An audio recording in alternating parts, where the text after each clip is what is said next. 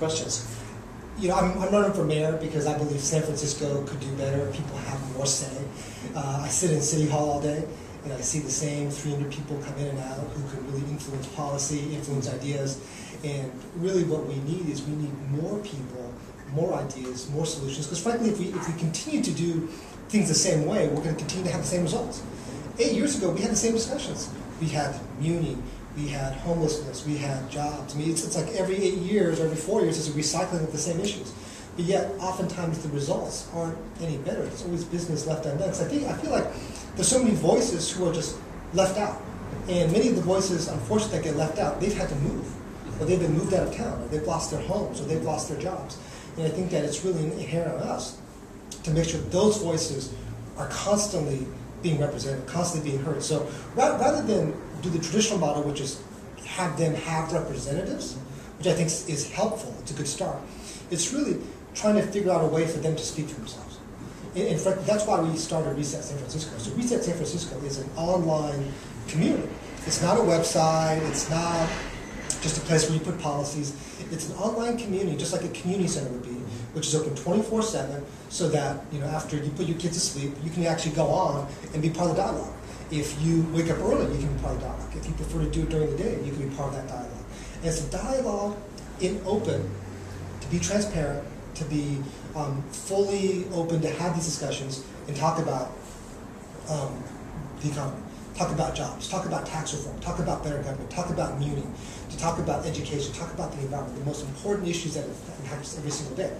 We're so excited by the response. This last month, we had 100,000 people visit Reset San Francisco. 100,000 unique visitors? 110,000 unique visitors. And how many of them are from San Francisco?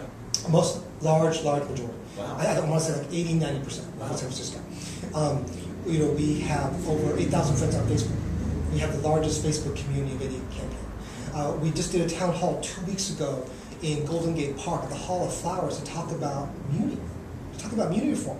And what was so great is we had almost 300 people out, and when I walked in the room, I didn't recognize 80% of people.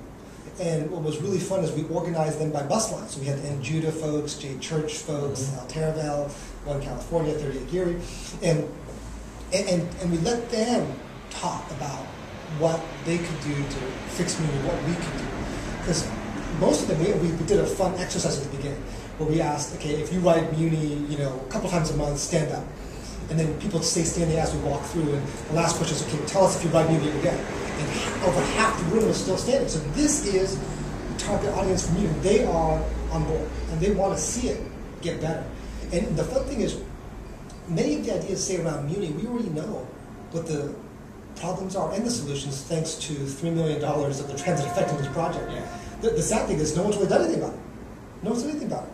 We know we need fewer bus stops, but yet every time we talk about it, no one has the courage to really have a citywide plan on how to make muni faster by taking away a few bus stops. Because inherently someone's going to be upset, someone's going to have a sob story, and inherently it's very, very hard to do. But if we had the courage to go do that, we could actually make our transit system faster.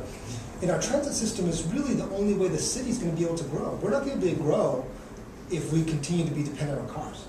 Our transit system is going to be key. Bicycling is going to be key. Walking is going to be key. That's the only way we can actually have more people in San Francisco, more people working in San Francisco.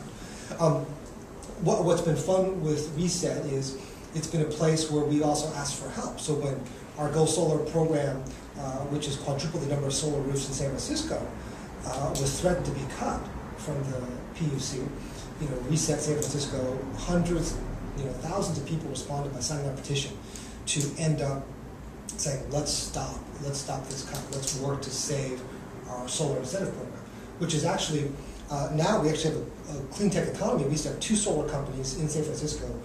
4 years later, after the program's been going, 4 years later, we now have 30 companies and 450 jobs. We also put a jobs component in there so that if you hire an installation company that hired somebody out of our City Build program, then you got extra incentive to do that. So you didn't have to do it, it's by choice. Basically, if you did, we created 72 jobs for folks that were low income, or people primarily community jobs, that are now on the ground floor of this amazing green economy that the president talks about. For us, Reset San Francisco is not just a campaign, it's a way that you should be governed.